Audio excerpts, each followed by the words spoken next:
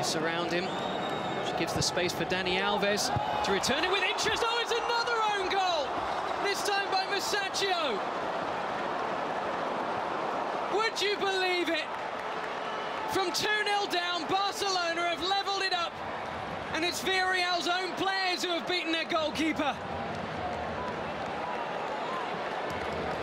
Well, it's a terrible goal to concede, but I'm going to talk about the positivity of Dani Alves. Once again, whip the ball into a danger zone and see what can happen. The miscommunication and an absolutely hopeless header from Musacchio. There's not too much you can say about it other than it is ridiculous defending. And at a stage like this in the match, you have to be exactly sure of what you're going to be doing. And clearly in no man's land, he doesn't know